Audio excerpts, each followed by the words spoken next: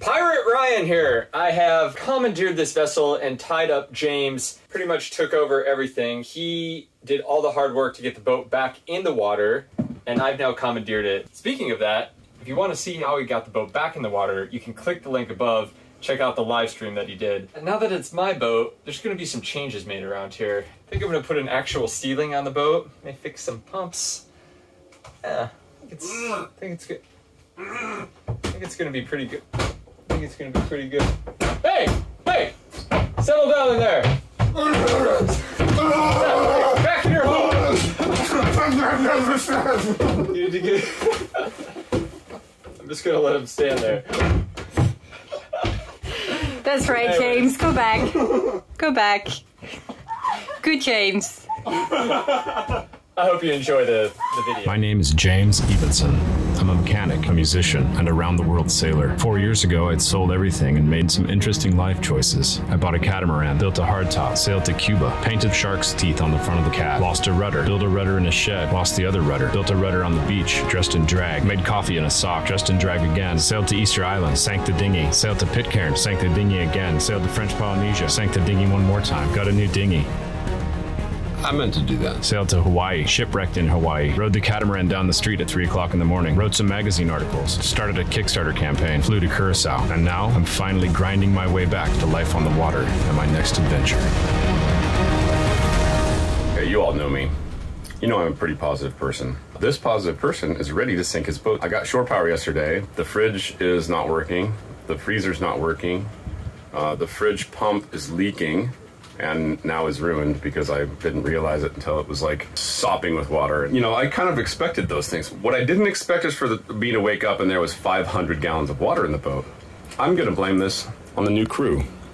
It's your fault. No. It was floating fine. No water was ingressing until you got here. Wait. What did you do? I got up this morning and there was so much water in the bilge. I mean, like, we were down like 2 inches on the water line. My automatic bilge pump doesn't work. Switch it to manual, got the water out, and 2 minutes later, 3 minutes later, call it 10 minutes later, there's like 3 or 4 gallons of water in the bilge. So check this out. Can you guys see down there? All that water? That was bone dry 10 minutes ago. So there is something hissing water, and I don't know what it is. It's not coming from the through holes. Thank God for that. So what else could it be coming from? Like the keel bolts just decided today, like, oh yeah, we're just gonna let go and let water in. I'm a little pissed. I know you can't tell because of my calm, cool, collected demeanor. I'm ready to sink this thing. I should just let it sink. Insurance, boom, new boat. No, you've ruined it. Oh no! Okay, so I got the batteries out, but you see that hole in the bottom? I just stuck my foot right through this battery box. There's nothing underneath it, man. There's nothing. Wood's already done. We're gonna have to figure out something to do about that.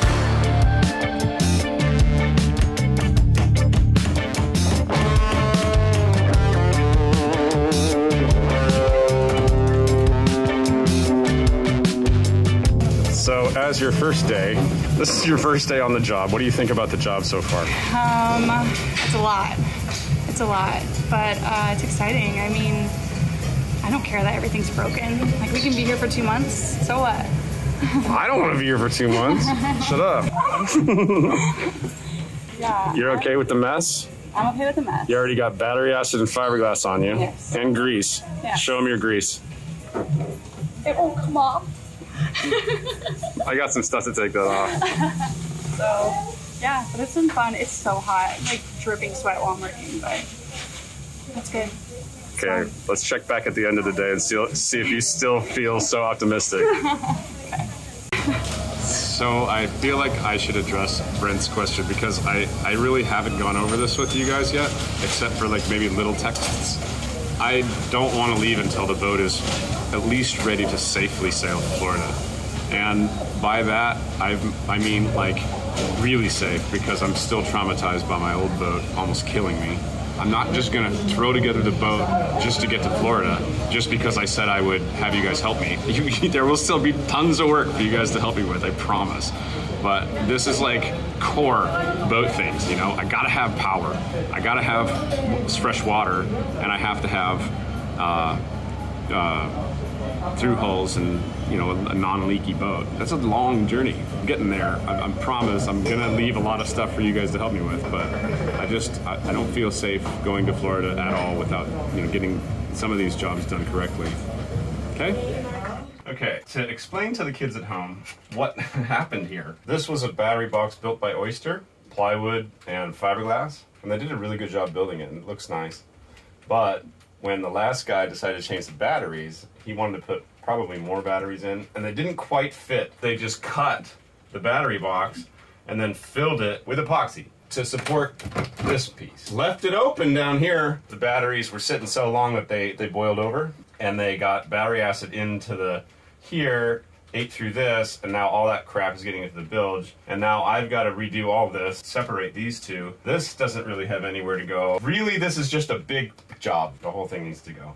And luckily, because I've got lithium, I don't think I need a sealed battery box. I'm not sure if OSHA rules on that. The shitty part is that this beam underneath this is also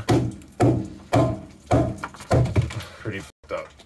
But that needs to be replaced. So all this shit needs to come off of it, but it'll happen. But you gotta work for it, honey.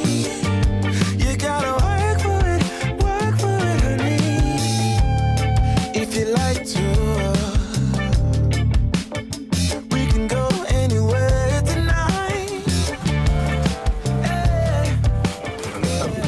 But you gotta work. Oh my god. It's just like the worst wood ever. If I could crack this in half right now, just but I don't want to make a mess. With some funky music, let's stay out of the light.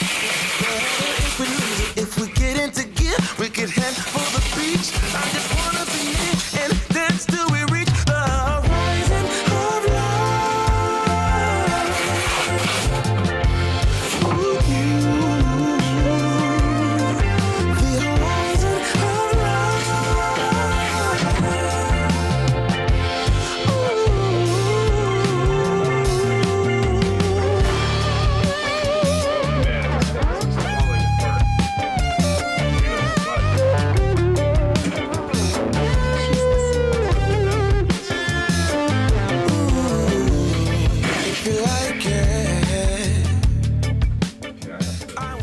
This, sodium bicarbonate. Both good for acid reflux, getting the smells out of your kitchen, and cleaning out your acidic-filled bilge. So we're gonna put this in the bilge because this is battery acid that came in here. And this stuff's not bad for the environment or anything, it's just baking soda. But it did have a lot of... Okay, that's one box.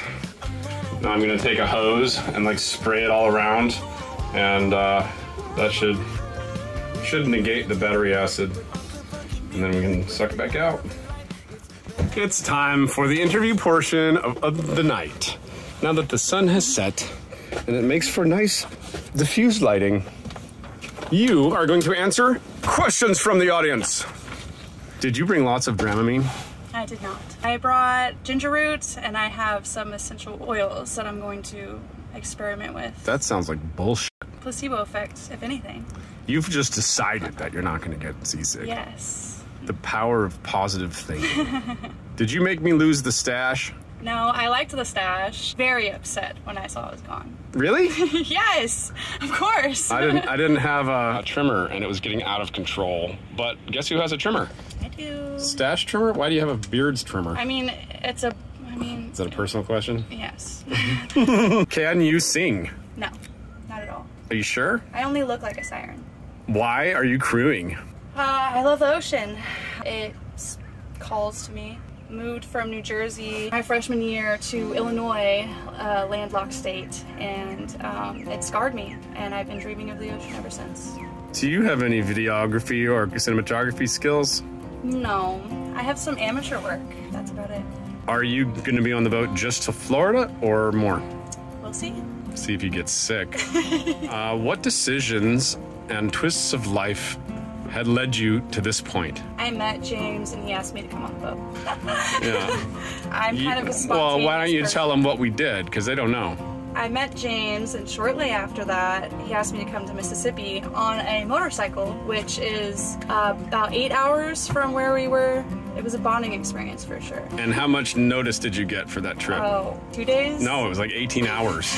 I told her, I'm leaving tomorrow to go on a 9-hour each way motorcycle ride. Would you like to hop on the back? And she's like, yes. And she got the time off work. Yeah, so I think that was a good interview process. Yeah, you're pretty adventurous. How determined are you to see this through, this grand adventure? I'm pretty f***ing determined. I don't get seasick. I'm pretty determined. What state are you from? Oh, you already said that. You gotta remember that I'm a very gullible person. I'll believe everything you say. I love that. God. I already got her once. I was like, hey, can you please hold the negative lead on the thing on this side, and I'm gonna check continuity. Right when she put it on, I'm like, she jumped like 4 feet. Oh, this is even worse. He told me that the mosquitoes here give you a fever that makes you lose your hair. I totally believed it. All right, that's the end of the questions. Anything else you want to divulge? No.